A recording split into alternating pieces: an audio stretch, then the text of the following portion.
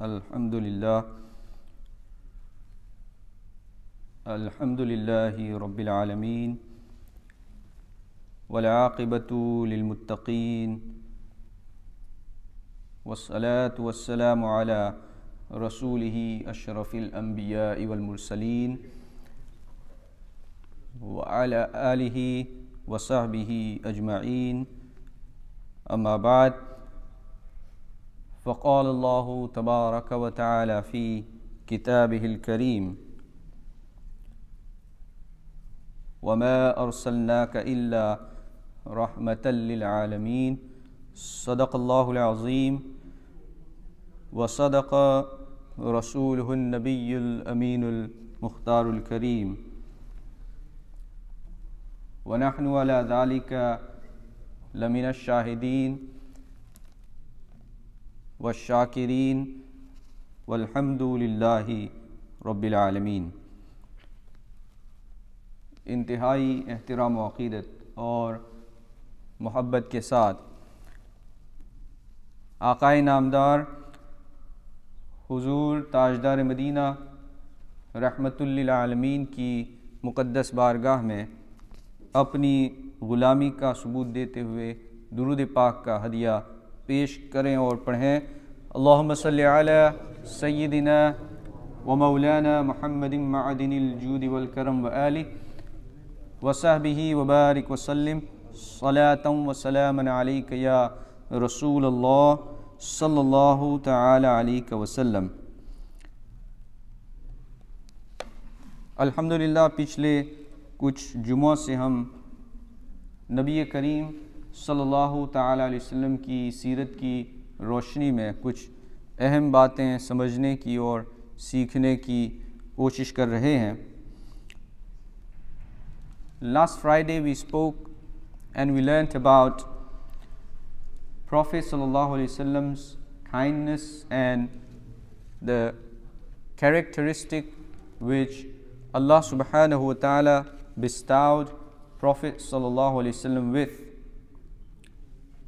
the character of forgiving people. Rasul Azam sallallahu ta'ala alayhi wasallam, he was sent by Allah subhanahu wa ta'ala in the light of the Holy Quran as a mercy.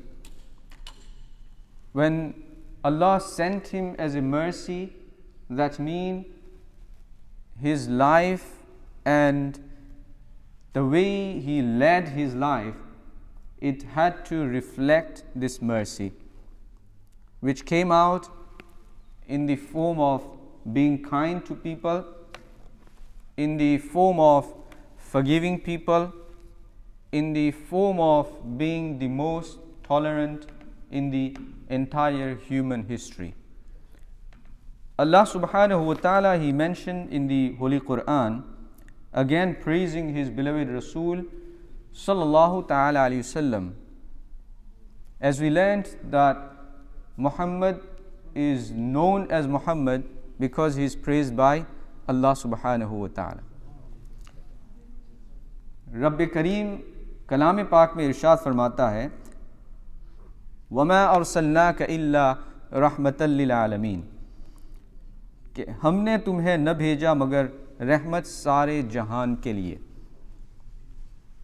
Allah subhanahu wa ta'ala, he is stating one of the blessed quality of Rasulullah sallallahu ta'ala alayhi wasallam, and he says that we did not send you in the world but as a mercy for the entire world. If we look at the wording in the ayah, Allah subhanahu wa ta'ala, he states rahmatan lil alameen. When we open Surah Fatiha, in Surah Fatiha, Allah subhanahu wa ta'ala says, Alhamdulillahi Rabbil Alameen. Allah is Rabbul Alameen. Rasulullah sallallahu alayhi wasallam is Rahmatul lil Alameen. With the mercy of Allah, Allah made Prophet Rahmat for the entire world. Mufassirun, they have commented on this ayah in different ways. Hazrat Sayyidina Abdullah ibn Abbas radiyallahu ta'ala, Hibrul Ummah, Mufassirul Quran, and the Sahabi of Prophet sallallahu alaihi wasallam. So he says that Prophet sallallahu alaihi wasallam was sent as a mercy to this world, not only for the human being. He says he was mercy for mu'minun, and he was mercy for those who did not believe, for the kuffar, and he was mercy beyond the human beings and mankind. इसको अगर हम समझने की कोशिश करें कि अल्लाह के रसूल सल्लल्लाहु अलैहि वसल्लम रहमत मुसलमानों के लिए हैं, ये तो समझ में आता है, लेकिन जो मुसलमान नहीं हैं उनके लिए रहमत कैसे हैं? It is easy to understand that Rasulullah sallallahu alaihi wasallam is mercy. He is the mercy for human. And within human, when we say he is mercy for mu'minun, we understand it. It is easy to comprehend and process. How is he mercy for those who are non-believers? So if we look back in the history, in the previous ummah, Allah subhanahu wa ta'ala, when people would refuse to accept the message of Allah and tawheed and the risalat of those prophets, Allah subhanahu wa ta'ala used to punish them and destroy them. In the Holy Quran, Allah subhanahu wa ta'ala, He stated that مَا كَانَ اللَّهُ لِيُعَذِّبَهُمْ وَأَنْتَ فِيهِمْ. Allah farmata hai, oh my beloved, Allah subhanahu wa ta'ala is not going to punish them while you are among them. That means in this dunya, the way there used to be punishments before, because of the mercy of Rasulullah sallallahu ta'ala wasallam, Allah subhanahu wa ta'ala, He delayed it for the hereafter.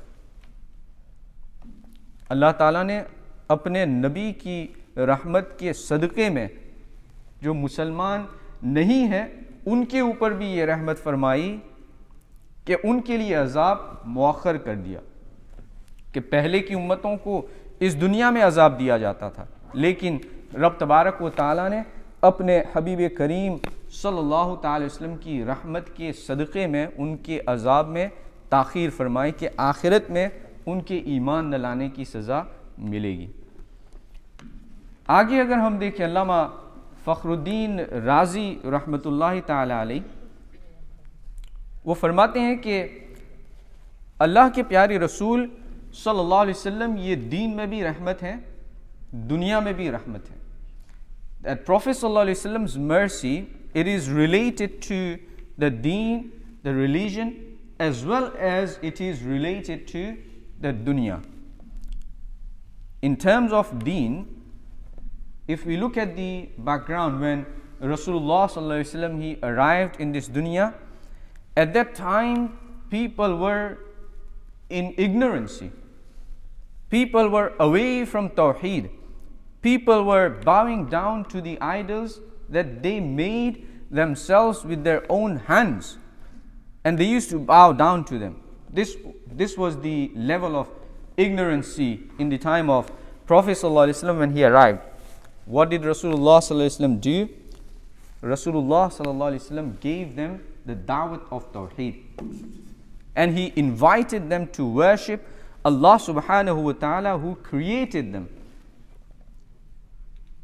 And therefore Prophet ﷺ is mercy in terms of deen, कि दीन में भी अल्लाह तबारक व ताला ने प्यारे रसूल सल्लल्लाहु अलैहि वसल्लम को रहमत बनाकर भेजा.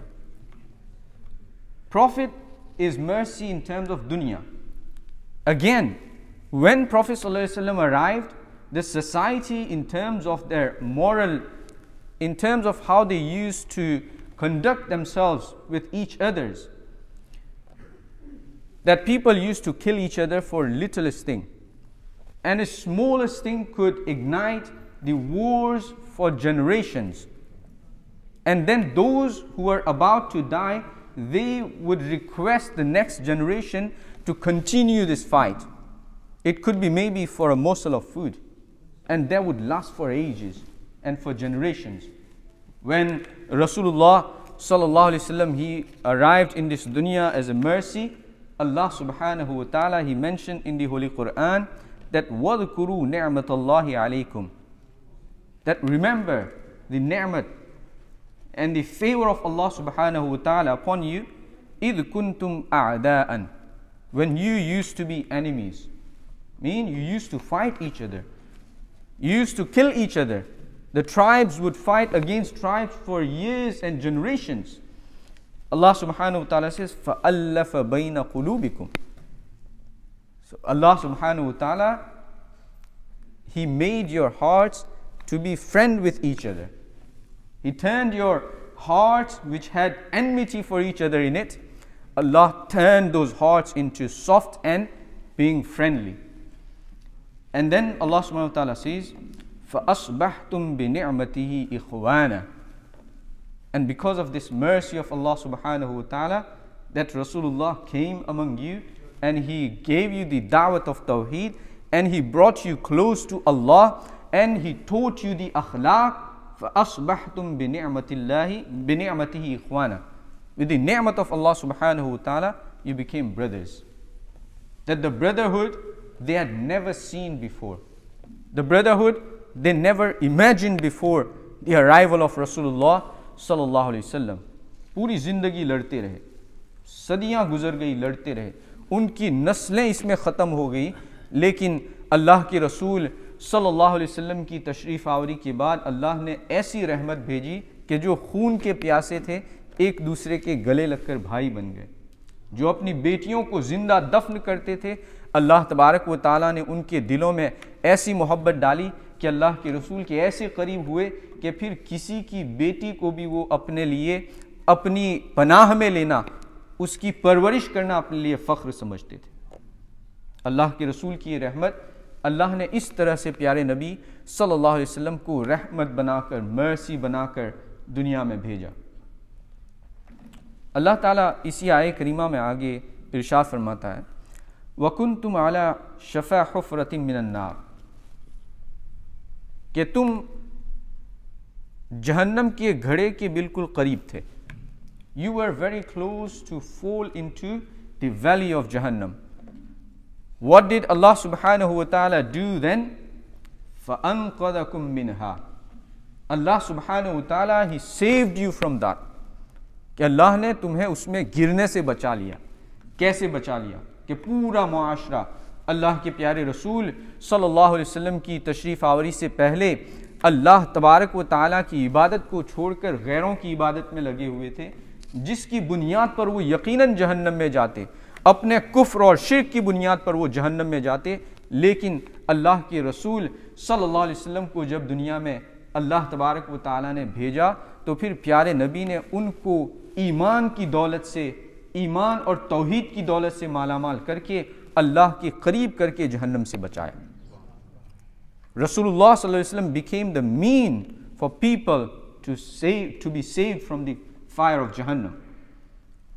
अल्लाह ने ये रहमत हम पर फरमाई। हदीस पाक में आता है कि प्यारे नबी सल्लल्लाहु अलैहि वसल्लम किसी के भी साथ, ये नहीं कि सिर्फ इंसानों के साथ, सिर्फ मोमिनों के साथ, सिर्फ सहाबा के साथ, बल्कि जितने भी मखलूक़ात थी, चाहे वो परिंदे हों, चाहे वो जानवर चौपाया हो, सब के ऊपर अल्लाह के रसूल ने रहम फरमाया, सब के ऊपर अल्लाह के रसूल सल्लल्लाहु अलैहि वसल्लम ने करम फरमाया।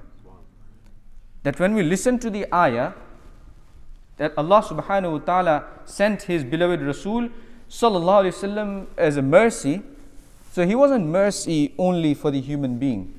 He wasn't mercy only for the animals, including jinns. If you read the chapter of jinn, Surah Jinn in Holy Quran, because among jinn there are Muslims and there are non-Muslims. Among jinn there are those who became Sahabi when they met Rasulullah sallallahu alaihi wasallam and they accepted Islam. So the way Rasulullah sallallahu alaihi wasallam saved the mankind from being punished because of their kufr and shirk, Rasulullah sallallahu alaihi wasallam with his da'wat of Tawheed, he also saved those jinn who accepted the message of Rasulullah sallallahu alaihi wasallam.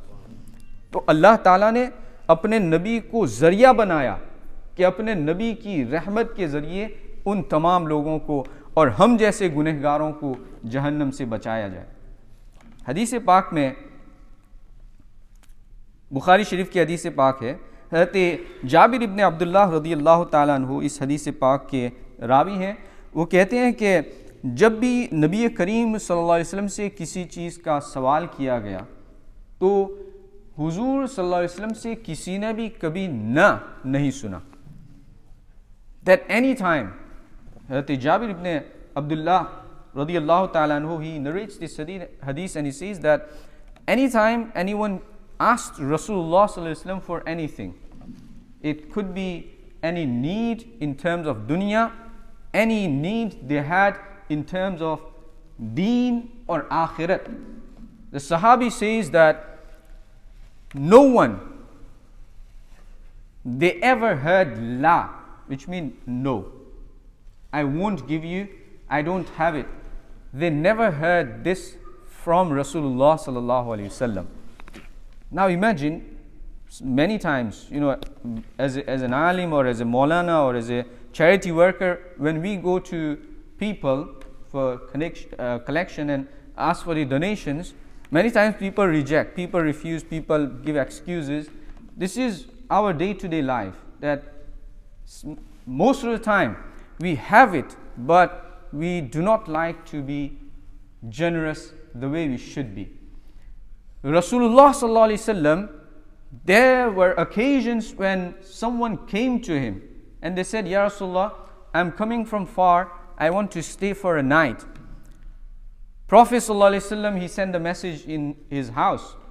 He said, is there anything that we can feed him and we can keep him in our house? The reply came, there is nothing. There was nothing to feed an extra person who comes to the house as a guest. And Rasulullah still didn't say, I don't have it, go.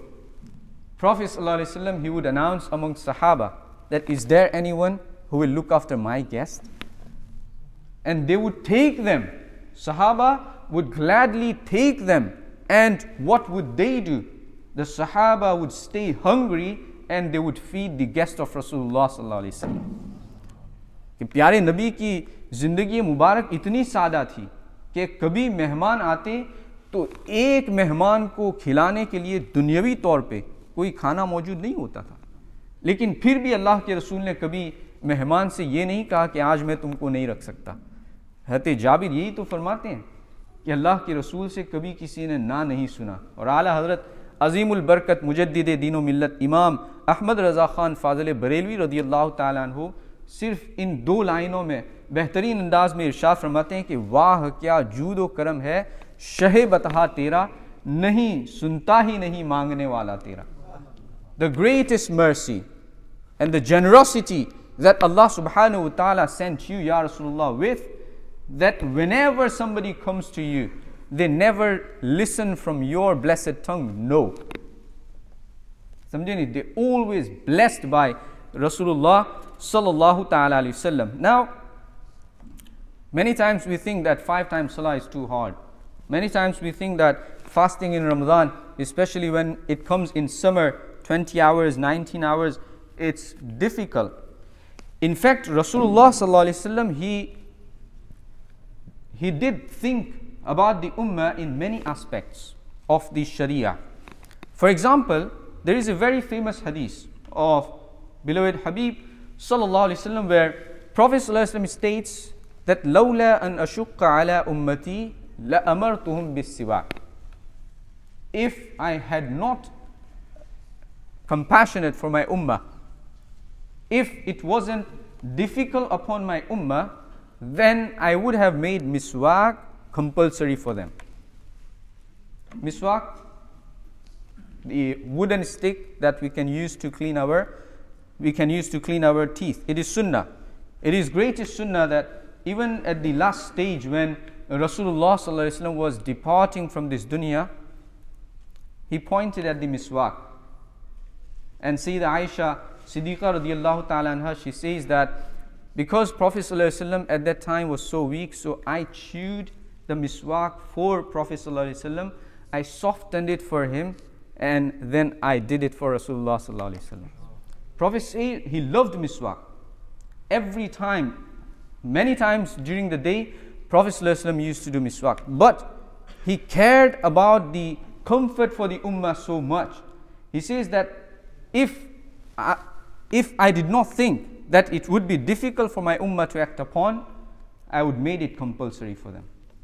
This is the rahmat, that Prophet cared about the ummah so much, and he even thought about us, that what kind of commands we would be act upon, what kind of commands would be difficult for us to act upon, and therefore he did not make it compulsory.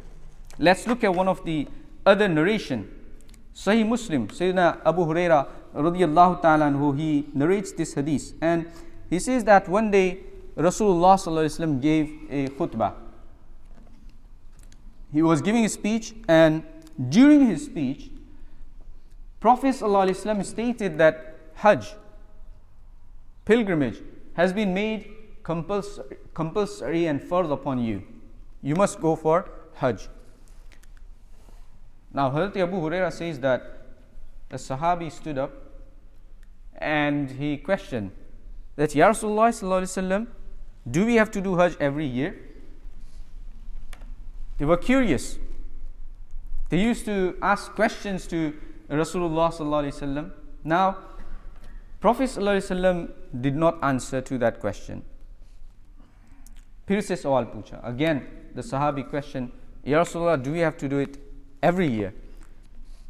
When he asked third time, then Prophet ﷺ replied to the Sahabi that if I tell you that you have to do Hajj every year, it will be farz for you to do it every year. We come to know two things. The first thing is, Rasulullah ﷺ, even in the ahkam of Sharia, imagine if we had to go to Hajj for every year for Hajj.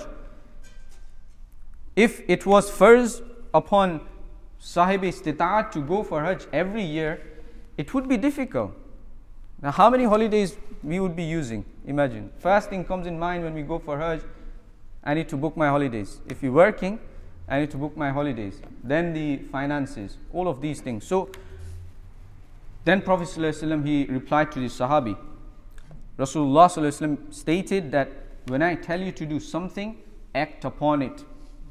And do not dig by asking questions. If I said Hajj is farz, that means if you do it once, farz is done. The second thing we come to know, that Allah subhanahu wa ta'ala, He gave this authority to Rasulullah sallallahu alaihi wasallam, that if He says that this is farz for you, it will become farz upon us. So He wasn't only a messenger to bring message from Allah to us and pass it on. He came with this authority. That Prophet ﷺ stated in Sahih Hadith that if I tell you, then every year you will have to do Hajj. Subhanallah. But this was the mercy that Rasulullah ﷺ, he told Sahaba, do not ask too many questions and make your life difficult for yourselves. मतलब ये है कि कभी कभी ये curiosity होती है. बहुत से हमारे भाई ऐसे हैं कि जो बहुत सवालात पूछते हैं, हर चीज़ के अंदर उनको जो है डीप डाउन जाना है. This is not the way of Islam. The way of Islam is what Allah and His Rasul sallallahu alaihi wasallam stated, act upon it. If there is any confusion, then ask the question. अल्लाह के रसूल ने यहाँ पर भी अपनी रहमत शरई मामलात में जो हमारे ऊपर है उसको इरशाद फरमाया. I will mention one of the story and then I will conclude on it. एक मरतबा एक बद्दू गांव के रहने वाले सहाबी रसूलुल्लाह सल्लल्लाहु अलैहि वसल्लम की बारगाह में हाजिर होते हैं. हुजूर से कहते हैं मुझे कुछ दे दें. A sahabi, a Bedouin, comes to Rasulullah sallallahu alaihi wasallam, and often they would come to Prophet sallallahu alaihi wasallam whenever they needed any help, especially when they needed any financial help. They would come to Prophet sallallahu alaihi wasallam. Why? Because they knew that Prophet ﷺ does not say no. So he comes to Prophet ﷺ and he says, give me something. At that time, whatever there was available, Prophet ﷺ, he gave it to that Bedouin. And then Prophet asked him a question that, did I do any favor upon you? हुजूर ने देने के बाद फिर उससे सवाल किया कि मैंने तुम पर कोई एहसान किया है? देखिए वो जवाब में कहता है कि आपने कोई एहसान नहीं किया है. You haven't done any favor upon me. Now the Sahaba who were sitting with Rasulullah sallallahu alaihi wasallam, they tried to grab that Bedouin. But Prophet sallallahu alaihi wasallam, he stopped them. He went inside and then he called that Bedouin inside his house, and then he gave him more. Subhanallah. Now imagine when somebody is harsh to us, whatever we have given them, we will take it back. Like, I'm giving you and you are being rude to me, we'll take it back. But Rasulullah sallallahu alaihi wasallam was a prime example for us to understand that what is mercy and compassionate, and what is the tafsir of mercy. It is the life of beloved Rasul sallallahu alaihi wasallam. Prophet called him inside. He gave him more. And then inside, Prophet sallallahu alaihi wasallam asked him, have I done any ihsan upon you? Now listen to the reply of that Bedouin. He said to Prophet sallallahu alaihi wasallam, Naam ya Rasulullah. Yes, O beloved Rasul sallallahu alaihi wasallam, you have done ihsan upon me. And then he said, wa jazakallahu min ahlin wa ashiratin. May Allah subhanahu wa ta'ala give you reward and bless you more. And I'm thanking you from my family and my tribe. Now, because this was inside and in front of Prophet sallallahu alaihi wasallam, now Prophet sallallahu alaihi wasallam said to him, when you go out, because what you said before, it has hurt the Sahaba. They did not like it the way you replied to me. Would you repeat these same words in front of them? And he said yes. The next day he came in front of Sahaba. Prophet ﷺ questioned him that when I took him inside, I gave him more and he is happy. And then Prophet looked at him and he said, Akadhalika? This is how it is? The Bedouin said, yes, Ya Rasulullah, Naam. And then he repeated those words. The Sahaba were happy that he showed his respect to Rasulullah sallallahu alaihi wasallam because of the kindness and compassionate that he saw from Rasulullah sallallahu alaihi wasallam. At the end, Prophet sallallahu alaihi wasallam, and this is why I want to focus on. At the end, Prophet sallallahu alaihi wasallam stated, he said that my example and your example is like a person's camel has run away. Everyone else, they trying to catch and they are chasing that camel to catch him. But that camel does not stop. The master of the camel, when he sees people chasing and trying to catch the camel, the master of the camel tells them, stay behind. Leave the camel. And then as soon as that camel listens to the master, it calms down. And master comes out with some grass, some food for the camel. And the camel very gradually comes close to the master and sits down and calms down. If people had tried to chase and get the camel, they would have hurt the camel. But Prophet said it was the master who needed to calm them down. Prophet said, my example is just like that master. That you will not understand what people need and how to treat them. The master will know. And from this hadith we understand that Rasulullah sallallahu alaihi wasallam was at most merciful to the ummah, and he understood our needs. He understood our nature, and that's how he treated the Sahaba, and through Sahaba, that's how he treated in terms of the ahkam of Sharia to the entire ummah. Finally, one hadith that Rasulullah sallallahu alaihi wasallam stated, is being quoted by Sunan Abi Dawud. Prophet ﷺ stated, Shafa'ati li ahli kabairi ummati, that my intercession is for those who are big sinners in my ummah. This is the mercy of Rasulullah sallallahu alaihi wasallam, that we shouldn't be hopeless, neither from the mercy of Allah, and in terms of mercy of Rasulullah sallallahu alaihi wasallam, we should always be hopeful, no matter how much sins we have committed. Rasulullah sallallahu alaihi wasallam will be there to intercede for us. Meanwhile, we should focus on the seerah of Prophet sallallahu alaihi wasallam, and we should lead our life according to the light of Seeratul Nabi sallallahu alaihi wasallam. Allah Ta'ala मुझे आपको अमल की तौफीक रफ़ीक अता फरमाए। वमा अलैना इल्लल बलाग। अस्सलामु अलैकुम।